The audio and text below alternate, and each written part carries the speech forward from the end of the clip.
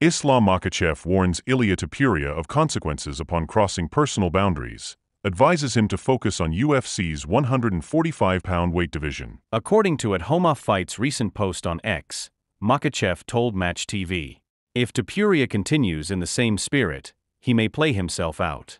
Something may happen. So far I have not seen anyone cross any personal boundaries.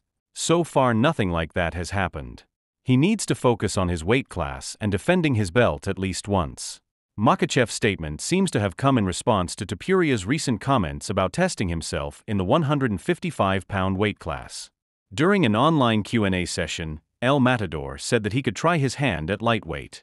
He also implied that he would get the better of Makhachev in a street fight but wanted to fight him in a sanctioned bout to avoid paying his medical bills.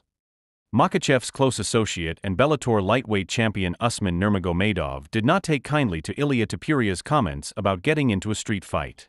In an Instagram story, Nurmagomedov took a jab at the Spaniard, writing, "When did you ever fight in the streets, European boy?" Stay tuned for more updates.